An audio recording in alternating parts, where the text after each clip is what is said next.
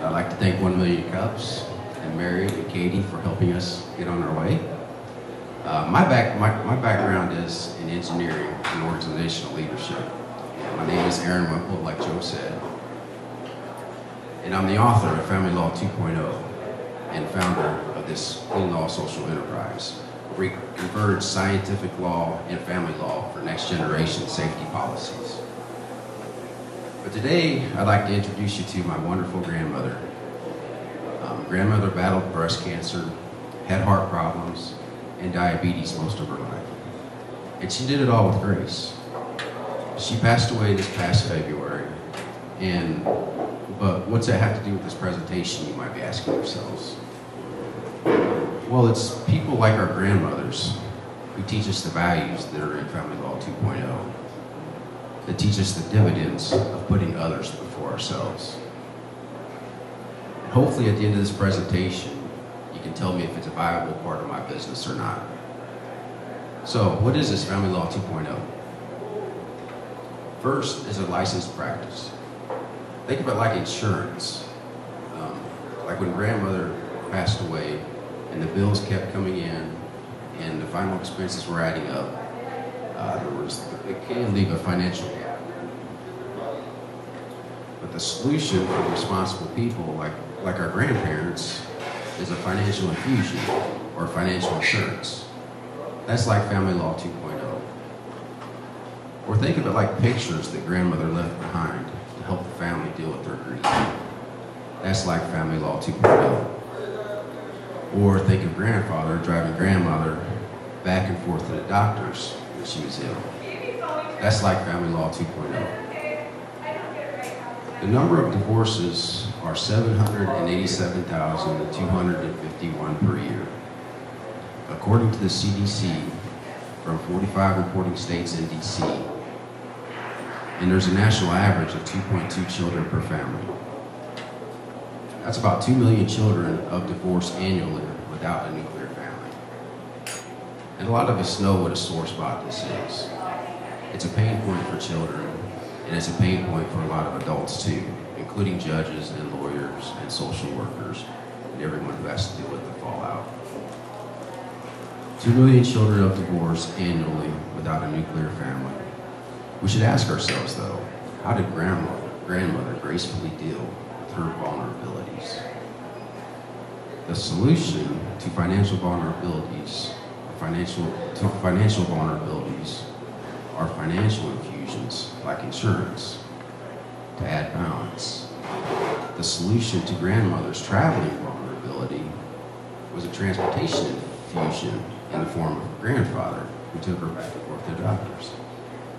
Even the solution to help prevent family grief with pictures left behind is a balanced infusion. So the solutions to vulnerabilities are these external infusions. Look at life insurance, pictures, and even grandfather. 2 million children annually grow up with the absence of a nuclear family. The problem that my company solves is system vulnerability. There's only a deconstructive law and no constructive law. Negative forms like divorce filings, fighting files that last for years and years, on, and a deconstructive system without any constructive system for balance. Introducing the infusion of a constructive law system. Positive forms, child safety files, and a new constructive system. Family Law 2.0 with child safety files hopes to be a system infusion. The coolness factor is that nothing has to change. Judges are elected officials. They should want a license because who will we vote for, right? Someone who has this new license or someone who doesn't. Lawyers should want this because who would we hire? A lawyer with this license or a lawyer without? You know, it's lawyer friendly.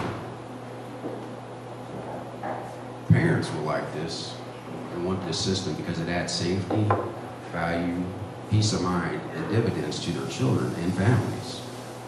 And social workers will love it and they're required to take a mandatory number of hours for their trade every year anyway. 2 million children annually grow up with the absence of a nuclear family. The solution, like Grandmother and Family Law 2.0,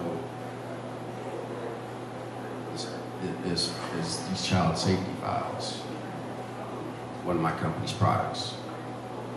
So the question I have, what I really don't know is this a good and viable product for the market? Is that it? That is it.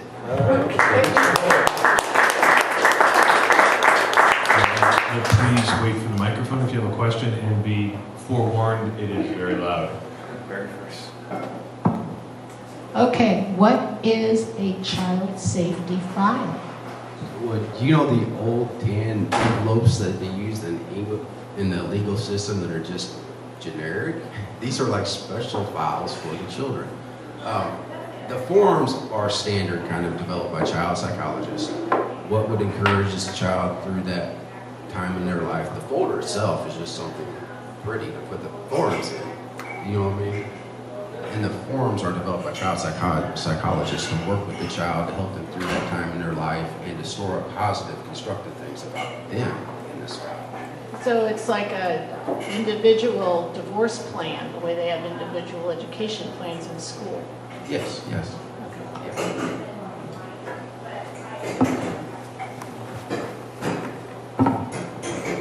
I had the same question as her, so I'm going to come up with a new one. Yes, sir. Let me think. So are these like physical files or are they online? They are actually planning to do both. They're physical files right now, but we are working on a digital version as well and an app version. So there will be an online form to fill out these online system to fill out these forms, and also an app to go along with it eventually. So you can just do it right from your smartphone.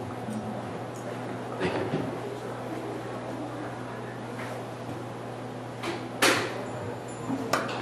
Great. So a couple of questions that come up for me. So the child safety files, that's one product. It also sounds like the licensing aspect is another product that you're going to be providing for the marketplace. Is that true? Yes, well, these child safety files, whether it's the physical version or the digital version, they can be uploaded and stored in a database.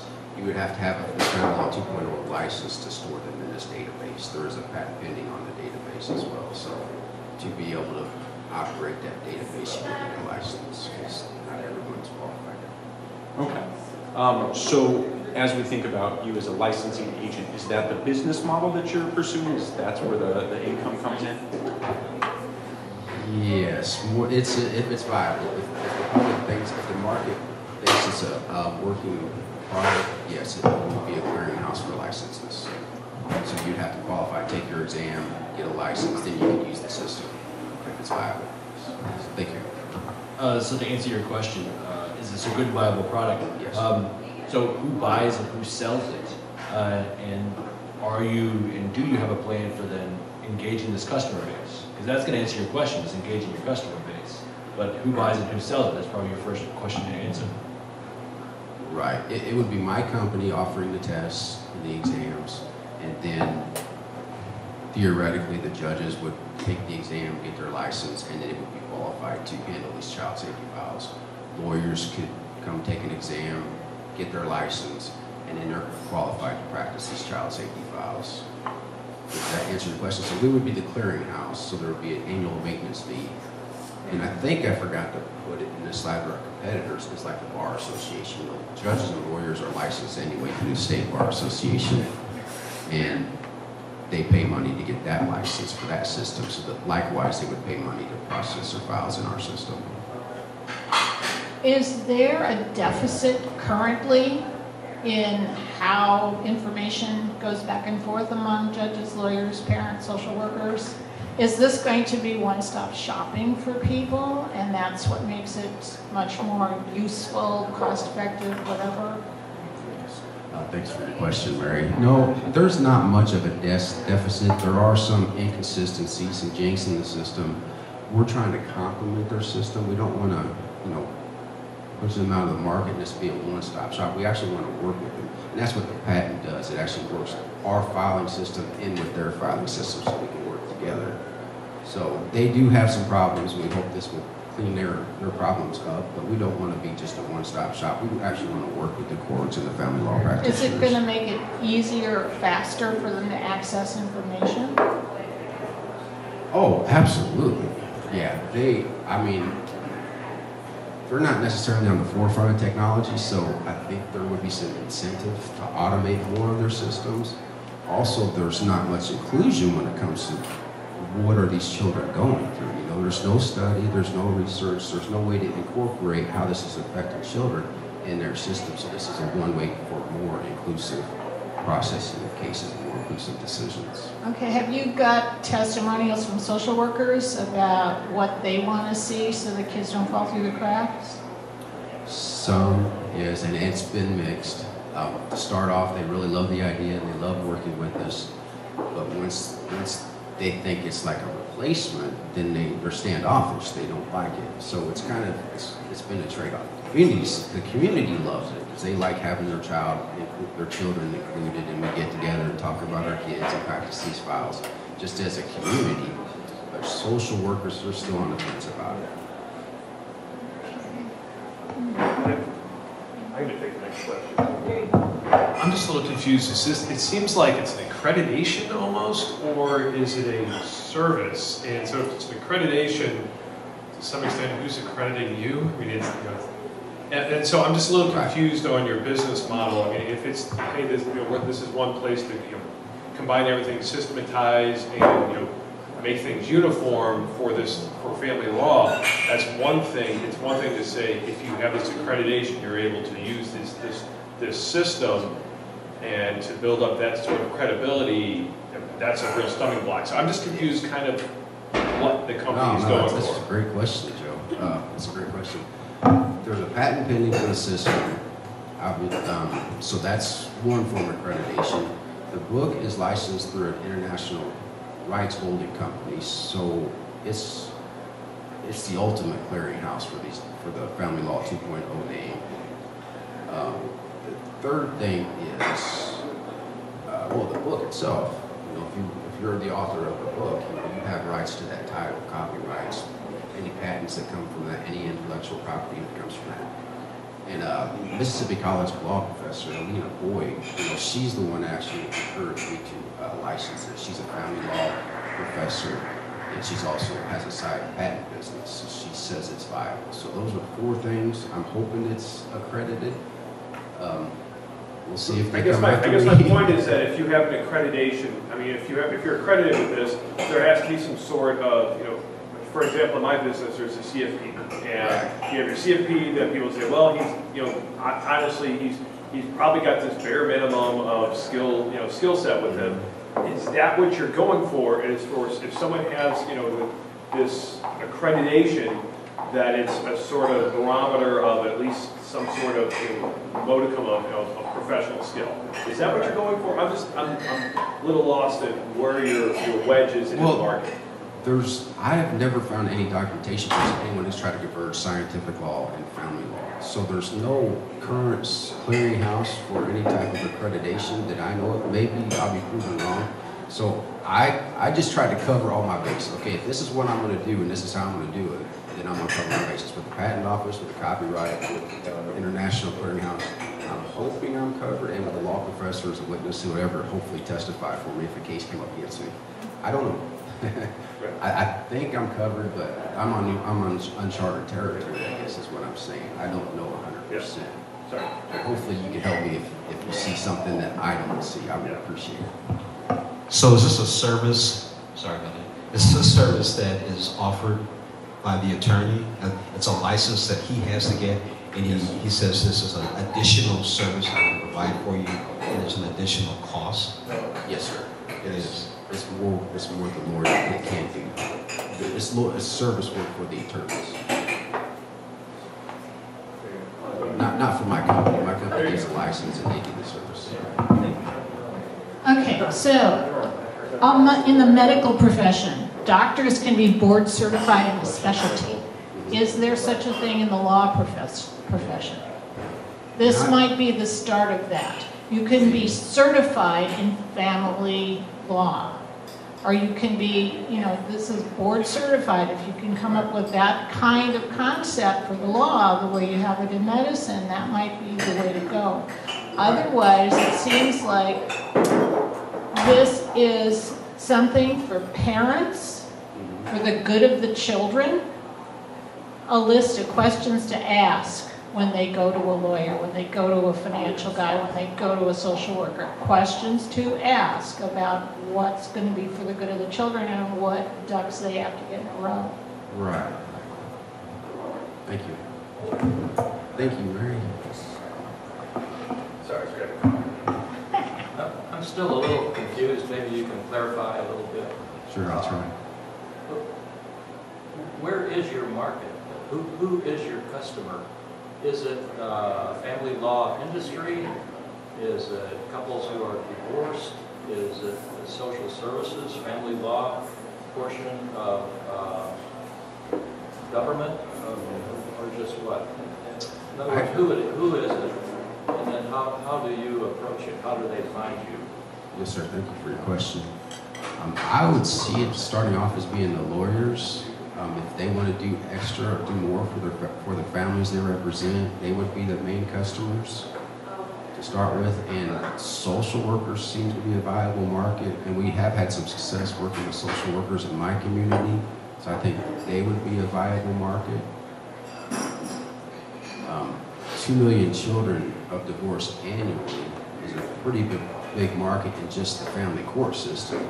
But if you add in the children of abuse and neglect, the social workers, that's another big market as well. And I see it as ultimately being something like teachers could use to address bullyism cases. Children who are bullied, might need this extra help of a constructive forms or system, whatever. We are trying to work with the school right now in my community, or people in domestic abuse situations. But in that case, who would we market? I guess it would be the domestic abuse shelters. Maybe they could be licensed in this project to help their victims. That sounds like it's like across the industry, which is I think it would be. I think it would be. Marketplace. Because nobody's ever done the scientific law converge with classical law before, whether it's family law or criminal law or whatever. It's kind of unheard of. But if you think about scientific law, engineers, that's what they use to build things like skyscrapers and bridges and the big things in life. It's a constructive law practice, whereas family law is like divorce negatively. So if you could combine the two for the sake of the children, and specifically the constructive law for the children, I don't see a downside, whether it's working in the social worker market or the attorney market. I think it would almost be universal. How do people find you that might need some service along that line? Is there a website out there? Yes, sir. CleanLaw.today is the website. Okay. And when I put that subscription service up there, that's where it is. Or you could contact that website and ask any questions you would like. That would answer them. Great. So another follow-up question. What it sounds like, and please correct me if I've got this wrong, Sure. The people who are benefiting from this service are the kids. They're hopefully. Right. They're, at the end of the day, they're the client that actually gets the outcome change. Yes. And the ones buying the actual product are the ones serving the youth. There's 2 million kids. Yes. So anybody that interacts with kids in a helper role, especially kids that maybe don't have a nuclear family to be their agents out in the world and their kind of voice out there. So you're helping the helpers create better outcomes for kids. Yes, sir. Okay. So I hear the sheets and the forms and the folders, that part I get. What is the actual law aspect of this product that allows it?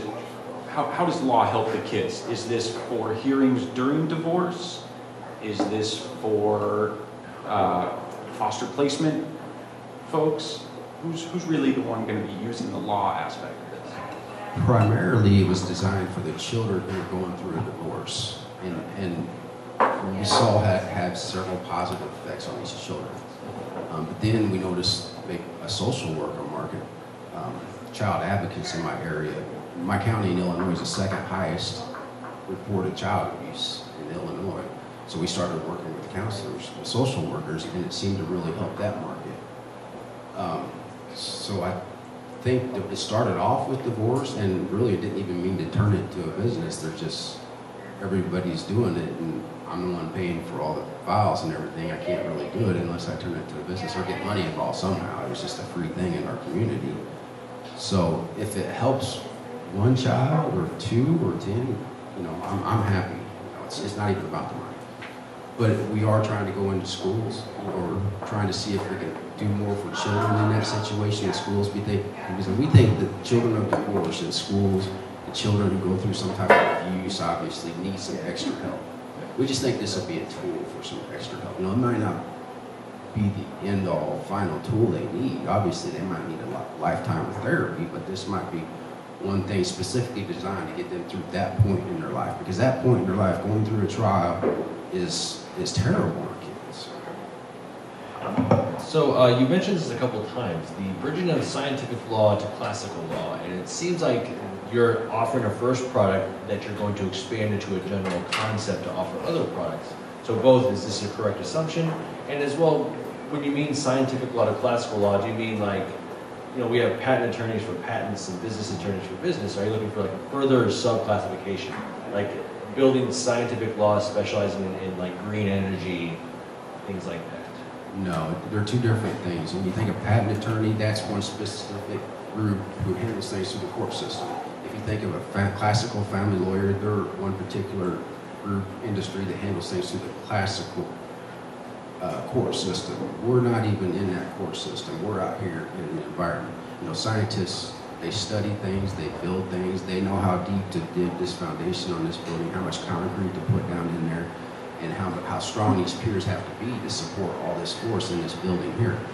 Those are the types of scientific facts we'll be working with, actual data. And the things that we don't really sell, but that have come out of this are like new policies, like we have what's called Madison's Initiative. In her case, one of the attorneys continued that case for 2 years before the divorce was ever settled. And during that time, there doesn't have to be any visitation or anything. So we wrote a legislative initiative to try to get in the Supreme Court called Madison's Initiative to reduce that time of continuance down to 30 days. So they're really two different things. But if you look at the family law system through a scientific lens, you get some things that can make things better for the children. You know, we're both focusing on the children. We're just doing it in two different ways, I would say. They are two different ways. Right. So just FYI, in the construction industry, your constructive law, if you will, is based on physics and safety and scientific, hard science things. Whereas in family law, it's more based on psychology, soft science stuff. So that makes it a harder sell in the first place. But you said that you've had success among abused kids in York County. Yes. Okay, and the people who are working with them are the social workers, I'm assuming, in your county, trying to prevent child abuse or mitigate it? Yes, that's okay. There's money there. There are foundations, there are not-for-profits that are there to support and end child abuse. If you've got a product that they can use, that they can verify somebody's licensed in, and that's where your money is. That's where your initial proof of concept is going to be. Yeah. It's a good thought. Yes, thank you, Barry. You mentioned that you're going to have child safety files, and there's going to be like a license for database access, I assume, to these files.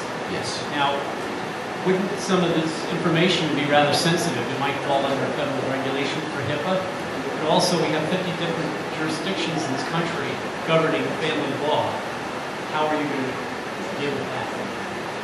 Well, the different jurisdictions, you know, this is more like common law. I see the cracks in your system, and I'm trying to bridge it for the kids.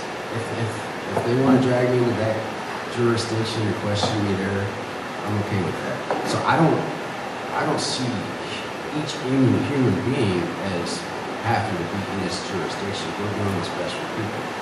I'm not going to make your question about sensitive information. I'm not going to make a file about anybody else's child. That's on their parents to do. You know, if a judge orders a lawyer that he wants to see these files, and the lawyer advises his clients to do these forms for the children, then they can or they can't. You know, that's a personal choice. It's parents who do these for their children. It's not people doing them for other people. And but it benefits, like even in my case, I haven't seen my oldest son in 27 years now. And it's not because I didn't try. It's not because I didn't take the legal road. The system is rigged against me. I don't get to see my kid enough. I try to fight visitation. There's nothing that's going to force the visitation. So for me, it's like an exofile. You know how soldiers have these exoskeletons to help them carry weight through battles? You know, it's like an exofile for a child like mine. I don't get to see him, but I get to work on these files. So that might be a market too. You know, I get to do stuff for my kid even though I'm not in his life. And what was your first question? It was regarding the federal regulations like HIPAA, restricting the access to information. In this case, you mentioned that license for database access that would allow either a social worker or a parent or some other third party who has an interest in gaining access to the information. Possibly be very sensitive. Right, and that probably goes back to what Mary says. That would be like a medical area that I'm not 100% familiar with. I know we're working on a book or policy called the 2020 Family Bill to try to get this idea more inclusive. And we're working with a congressional member right now. Maybe he has some ideas about federal regulations, if they need changed, or if we can even do this. You know, maybe that is a squashing block or a business killer right there. I don't know. So I'm trying to understand when you talk about file the data. A file is empty until you have data to put into it, right? Yes, sir. Okay. So help me out, Mary. So the situation is something has to happen before that file is created. That's the cool thing about this business. Not necessarily. If a child is just having a bad day and you want to do something formally constructive for them that might encourage them, it doesn't have to be a legal issue. It doesn't have to be a case. It can be, hey, I'm doing this for my child just because he's having a bad day. Or even a counselor at a school. So maybe to monetize it, it's something that you can present to school districts and counselors at schools, especially when you have children being bullied so much. Yeah. And then after the fact, and I hate to bring this up, school shootings. Absolutely. And stuff like that. And on a final note, has your son reached out to you yet? It's weird. I got a weird Happy Father's Day text on Father's Day, so I'm kind of hoping, but I don't know for sure. No. I've tried reaching out to him, but sometimes that's not the right move to take because it can backfire and alienate the two even farther. So I'm just praying about it, man. Just trust me. And I've been where you are. Yeah. He will reach out to you. When he does, be ready. Yes, sir. Last question right here, Josh. So, yes, James touched on that, the point about kind of what your motivations are, like why you started it. Is your modus operandi like the rectification of what you felt was a system stacked against you, and not to try to exploit your personal situation for like consumer gain, but is that like a rallying cry around this product that others may be attracted to, that they also felt that a legal system wronged them, and this is a way to rectify it? Yeah, I'm sure there's some of that. There's always some of that, but it's up to the market. You know, it's really out of my hands. It's what people want. Is it something that you would buy to help your child or help support some other child through that system? I don't know. I think that's not my question to answer. I know that happens, and people do kind of try to change policies or whatever they can civically to rectify that situation. But I don't think this is that. This is more business. I see a way to implement my education and my practice in this area to kind of help them help themselves. You know what I mean? I can't do it for them. I can't do it for the lawyers and judges. I can't do it for society or the market. They probably won't even want it, but if they do, here's how you could do it and make the system a little better. And in the meantime, if you're collecting this data, you know, you can make the next generation of policies a little bit smarter for kids, a little bit safer for kids, because you're going to have all this information that legislators can use. Because essentially, you know, state legislation, it's like court too. It's just a lot of fighting until one side or the other caves. So if you had this information about what that's doing to children, I think it can make a lot of safer policies for Jeff City and Washington, D.C. Because you'd have a lot more information. You know, we wouldn't have to be burying our kids with debt after debt after debt just because we're too blindsided to look in the future when they're adults. What's that doing to them? You know, I think it can help eliminate national debt, so to speak. All right, and so the final question, which we always ask, is what can the community do for you? Essentially, is this a viable product? You know, am I just wasting my time spending, you know, or is there a need for this? I know it's something I am probably passionate about, probably too passionate sometimes, but is it viable? All right, well, thank you very much.